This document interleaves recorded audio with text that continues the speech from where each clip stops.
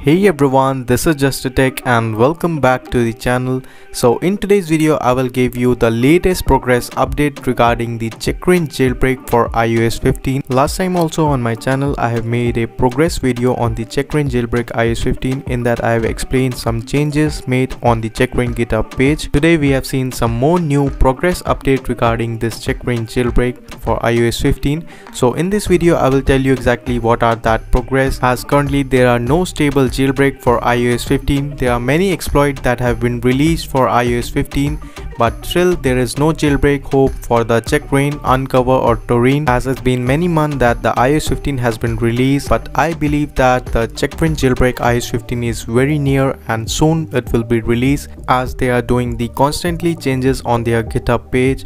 As you can see on the website, there are currently the latest version, that is 0.12.4, but if you go to the Checkra1n GitHub page you will see the latest progress on today's at the time of I'm making the video, as the last changes is 17 hours ago, and you can see there are the Pongo OS and the new lib changes, and I have already made a video about the last significant change on the Pongo OS. So if you haven't watched that video, just check out the description link to see that video first.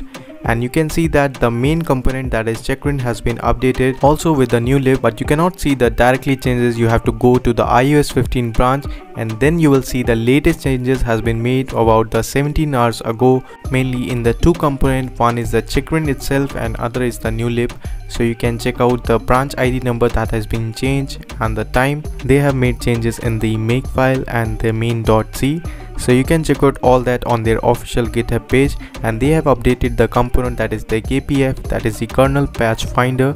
So you can check out everything on there. And if you see the make file, that has been changed to the latest 2022 year in the copyright section. So these are some changes that have been made on the Checkra1n GitHub page. So we are seeing the consistent progress on the Checkra1n GitHub page.